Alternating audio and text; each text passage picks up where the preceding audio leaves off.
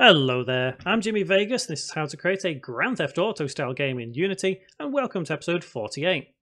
In this tutorial, we are going to make our main menu a little bit more interactive and a bit more visually pleasing with some effects.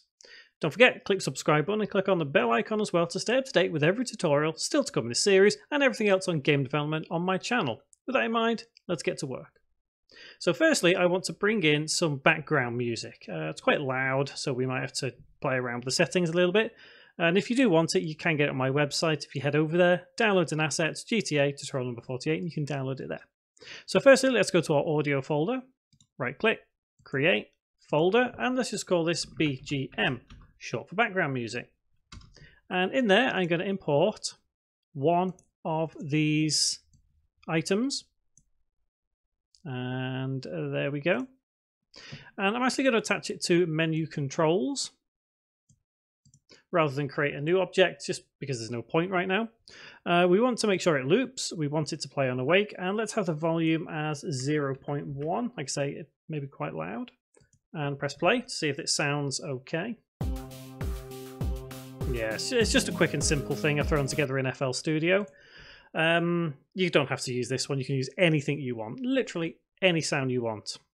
So next thing I want to do is I want to change how these buttons look, because they are somewhat invisible. I mean, we can barely see that says quit.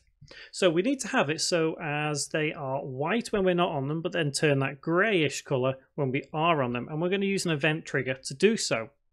Now, the coolest and quickest way of doing this is going to the buttons, go into text, hold control, press D, and let's just change that color to white. Same again with load game. Nice, quick and simple.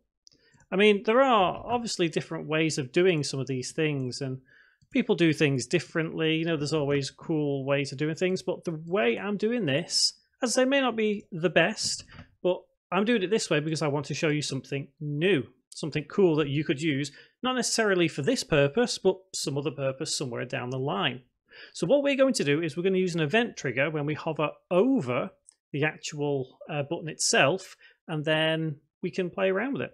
So let's go to our scripts folder, and let's go to UI. This is all UI based, so we'll do it in here. So right click, create, and C# script, and we'll call this button color. And let's open that up in Visual Studio. So we do not need void start or void update. They can go. We do need to declare a variable though. So public game object, and we'll call this one something relative. So this is going to be the lighter text. So we'll say light text. And the way we're going to do it is we're going to create two separate methods. Both of them are going to be public because they're going to be used on the button. And one of them will basically turn on and one will turn off. So we'll be able to see as we move the mouse over each button, it come on and go off. So the first thing we do is say public void, and we can call this something relative. So this is going to be when our mouse enters the actual button, and we'll call this turn off. And open close bracket, open curly bracket, and I am going to put an annotation here, and I'm going to put a quick note to say mouse enters button area. And what the code will do is it will say light text dot set active false semicolon, and then we have to do the inverse of that. So public void turn on, open close bracket, open curly bracket, and I'll put another annotation to say mouse leaves button area, and it's going to be the same line of code except we change it from false to true, and save. So let's head back into Unity, and by default we do want all of those lighter versions of the text on, and let's select each of those buttons,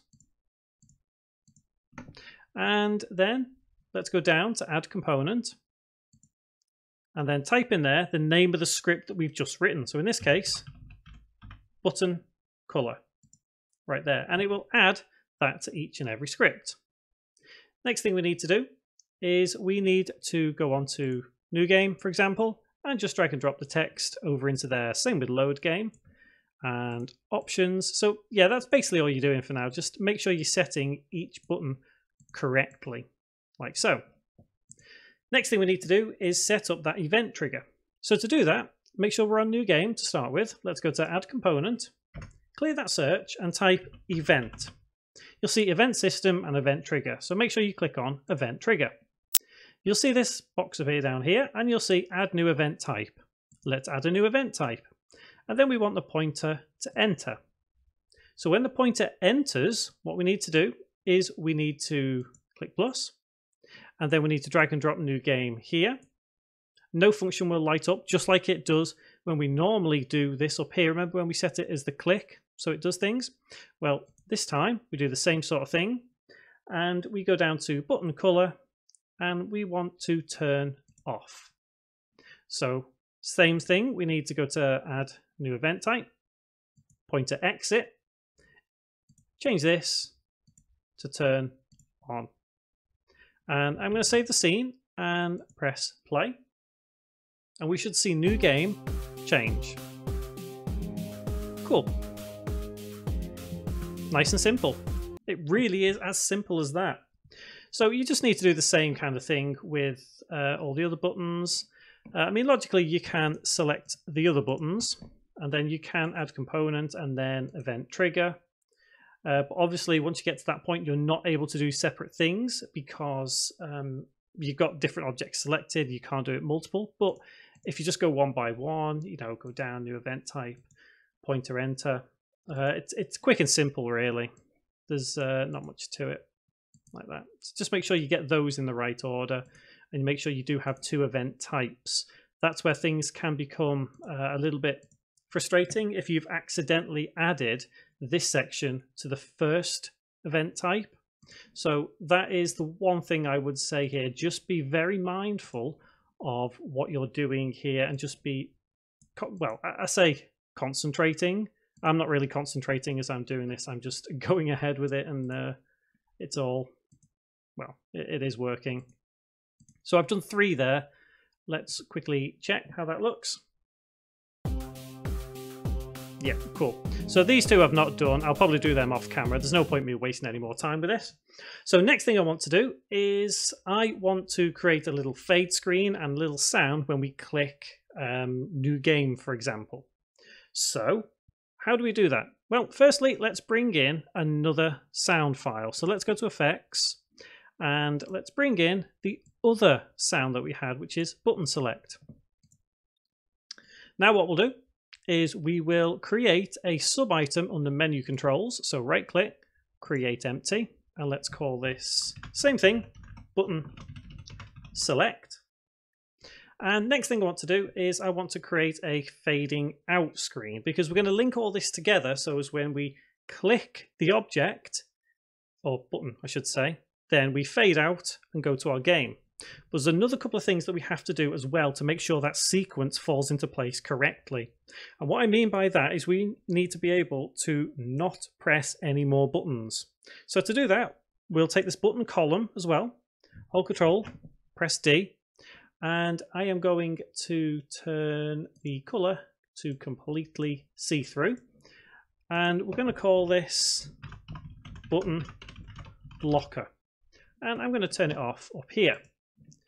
Right, now let's add that sound file for the button select. I'm going to have play on awake and press play just so we can see what it sounds like. That's very loud, so let's turn that down just a touch. 0.4 maybe. And let's turn off play on awake. So next thing, let's set up that fade out screen. Now we have done this before, we know it's real easy, so let's zoom through this. So game object, UI, and let's go to raw image. Let's stretch the image across the scene and 0, 0, 0, 0. And let's set the color to black and alpha to see-through. And let's change it to fade out. And I want this to fade out over 3 seconds. So this one's going to be a little bit different than what we did before. So let's go to animations. Let's go to UI and let's go fade out, animation, create, main, menu, fade.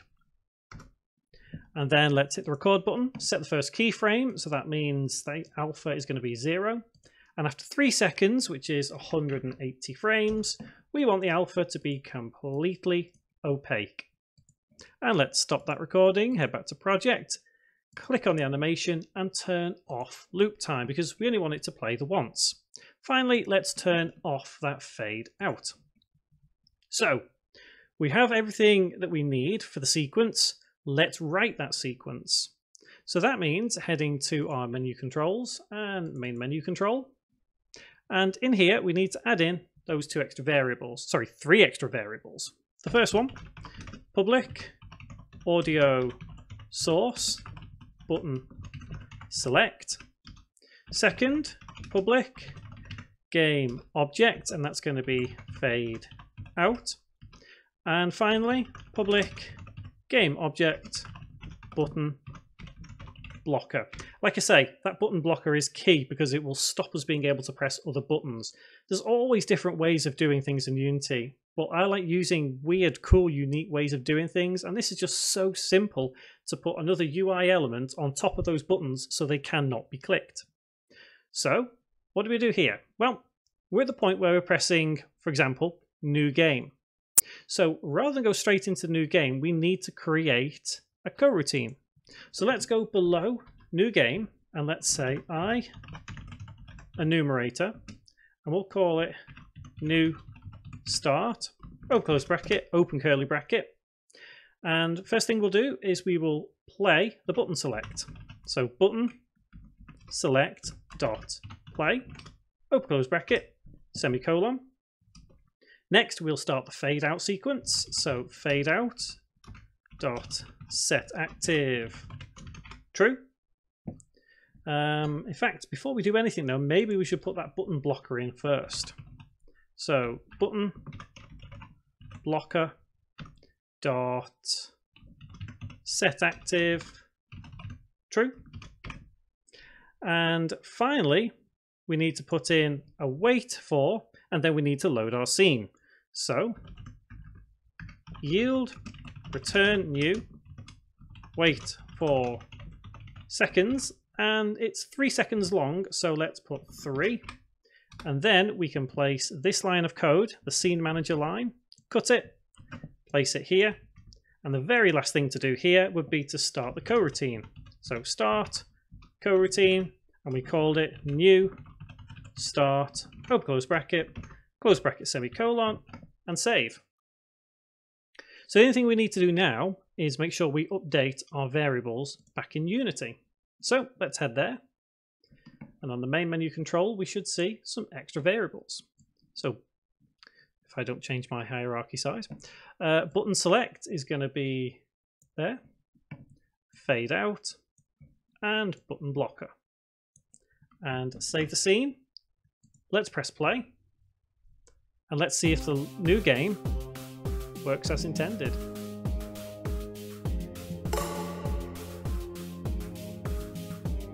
Cool. Now, obviously you can customize that as much as you need to. You don't necessarily have to have it the same as me. One thing I have noticed though, I'm not entirely convinced that all this is in the right place for me. I'm thinking I might change that to there and move this along. So you'll notice when you play around with the canvas, things can move around just a little bit. That is a good indication that you need to maybe change around some of the anchoring like I've had to right there. So how do we make it so as load game also does the same? Well, the great thing is that we can use a very, very similar coroutine. Now, we could theoretically use the same coroutine, but I'm going to write a new one. But don't worry, we will consolidate all of these coroutines at some point to make the script shorter and more efficient. I just want to show you how it would be done for now. So let's copy that coroutine, new start, and let's place it underneath the load game, and let's call it load start. And in this case, it's going to load scene 2 if, you know, it is 1.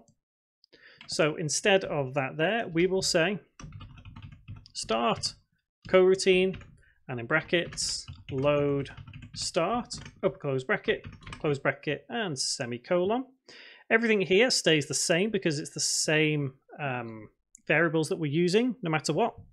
So let's save that, head back into Unity. And because we've already attached all that to the button, we don't need to worry about it at all. It will function as intended. So let's check that out. Let's press play. And let's click on load game. Cool.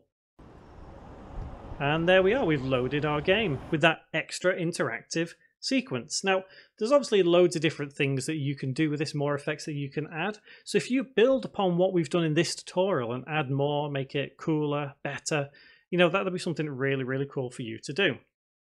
So, next tutorial, I want to do a couple more things, you know, just random things before we get back into main development.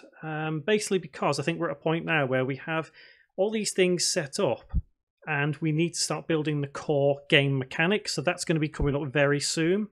Things like, you know, AI cars and stuff like that. So a lot of people love trophies and collecting things. That is obviously quite a big thing. So I want to go through some cool ideas and menus and stuff for trophies. So we'll be focusing on that in the next tutorial. Until then, thanks very much for watching, guys.